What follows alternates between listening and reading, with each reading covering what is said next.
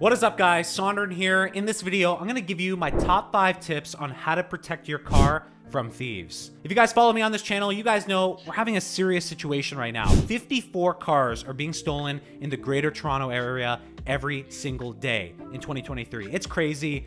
Crime has increased. Auto thefts have increased.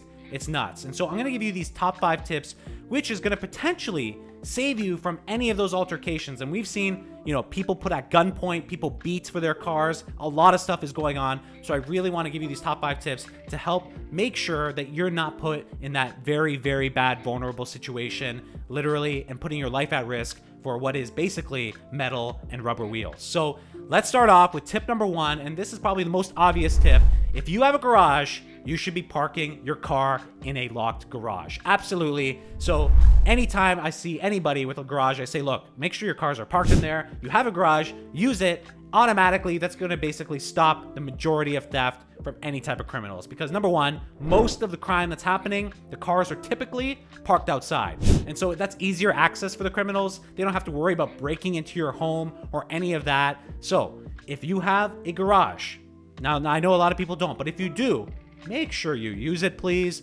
Park your vehicle inside of the garage. It's probably better, keeps the snow off of it and everything else.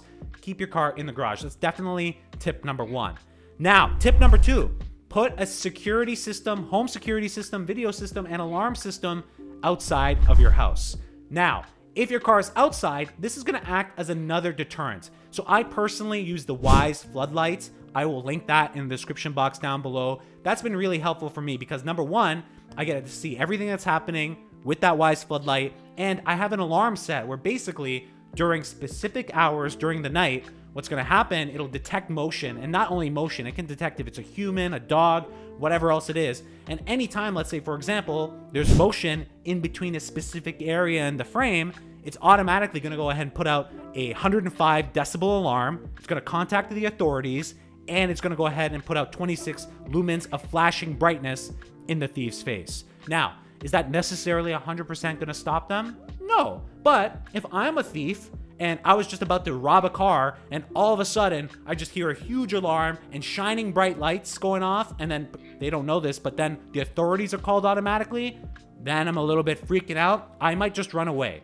And that's all you're trying to do, again, is around deterring them from stopping them and robbing your vehicle. So really what you're trying to do is just make sure you deter them, right? This is just another deterrence method. It by itself will not 100% protect you, but that's why you need to, employ all of these tips that I'm telling you, which is hopefully step by step gonna stop that thief in his tracks. But I think this is one that's pretty good, especially if they're gonna try to rob you at nighttime. Very loud alarm, very bright lights. Most people would probably hightail it and get it out of there, unless they're the most sophisticated criminals and they really have nothing to lose, which I feel like a lot of these criminals, don't have anything to lose. And that's why I think then tip number 3 is going to be really important. Another visual deterrent, anything that can be stuck on the steering wheel. A wheel lock. They also have those huge stainless steel containers that go over your wheel.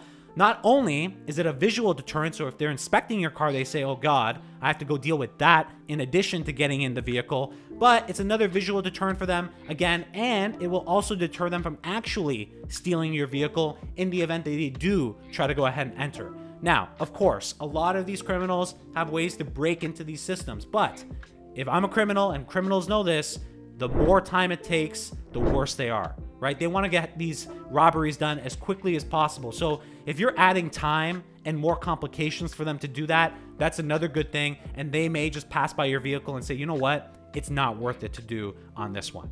So that's tip number 3. Tip number 4, very important, especially if you have newer vehicles that have the remote start technology, or if they have the keyless entry technology as well, you need to get a Faraday box. This is kind of the biggest weak point for all the newer vehicles, specifically some of the Fords, the Lexuses, the Toyotas, the Land Rovers. There's a whole bunch of vehicles that are being stolen through a relay attack.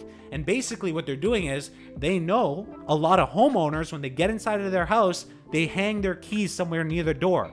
And so what they're doing is they're relaying that signal from your key fob, replicating it, making another key and entering your vehicle, starting your car and just driving away. And this is basically the least friction point for them to go ahead and do. So what you want to do is every time you get home, wherever your keys are, put them inside a Faraday box. And basically a Faraday box is going to block the signal from your key fob from being relayed out so that it can capture it and enter your vehicle. So we have one. I'll link a Faraday box that I use in the description box down below. Every time me and my wife get in the house, we made the rule. Immediately, the keys go into the Faraday box. So we've just made it a habit.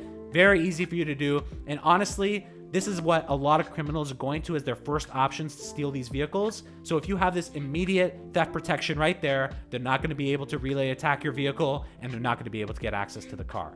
Now, tip number 5. They've gone ahead. They went through all of this. The alarm is blaring. The lights are blaring. They managed to go ahead and enter the vehicle through a different method. Could be a different way. They enter and break through your wheel lock, whatever else it is. Then they're most likely going to try to get into your OBD2 port. And so this is the port where they can actually plug into your car's computer and potentially reprogram a key.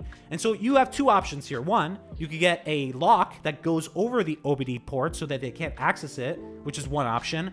Or they have OBD2 relocators, where they go ahead and basically the OBD2 scanner or the port is still there, but you've actually relocated that port somewhere else in the vehicle that only you know where it is. So if they don't have access to your car's computer, they're not going to be able to rob it, especially on these newer vehicles. So if you really have all these 5 steps in place, it's going to be really hard for somebody to come in and steal your vehicle. But at the end of the day, here's the truth. If they really want your car, unfortunately, most likely they're going to get your car, and they made that decision and they're going to try their best to make out of it. All you can do is really go ahead and apply these top 5 tips, and really it's going to significantly reduce the chances that they even target your vehicle in the first place. They may just say, you know what, not worth it. We're just going to go to the neighbor or the next guy and we're going to take their vehicle. As sad as that sounds, that's what's happening in Ontario right now. Again, 54 cars are being stolen every single day in the GTA. It's wild. It's nuts. I made a previous video about it. I will link it in the card above as well. But those are my top 5 tips. I am personally employing all these tips on my vehicles to make sure that the car is safe and to make sure that I deter as much of the criminals that are out there from stealing my vehicles.